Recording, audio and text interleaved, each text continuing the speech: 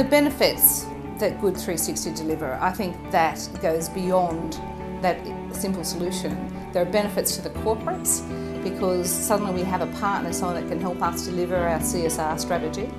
There's benefits to employment because all those marginal people that are looking for employment, there is an opportunity for an employment pathway through the warehouse and facilities. The environment, all of that stuff that would have ended up in waste, landfill, all of a sudden it's found a really good home. Disaster recovery.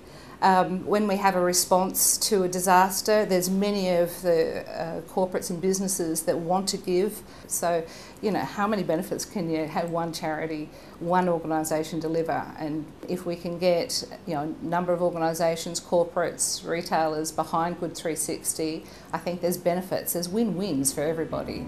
So I would say to people, get behind Good360, let's make this happen, not for Good360, but for Australia.